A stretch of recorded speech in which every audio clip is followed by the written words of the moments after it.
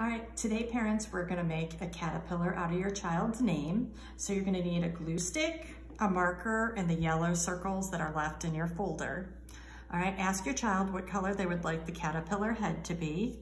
We're gonna turn it over. We're gonna do circle, circle, circle, holding it like we do a pen, and put the head in the upper corner of the paper. Then we'll ask them, what's the first letter of your name? This child's name is Taylor, so we'd say, find the letter T.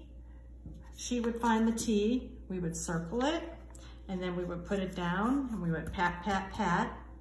Then we'd find the A. Make sure they pat, pat, pat it, circular motion. We'd do that for all the letters of her name, allowing her to use the circular motion. Patting it down.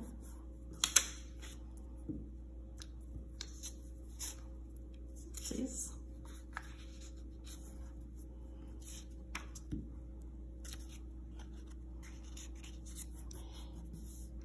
Then you can have your child do 2 circles for the eyes,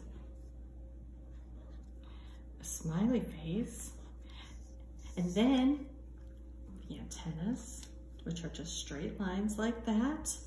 And then you can put 6 little legs wherever you want, straight lines, 1, 2, 3, 4, 5, 6, and then you have a nice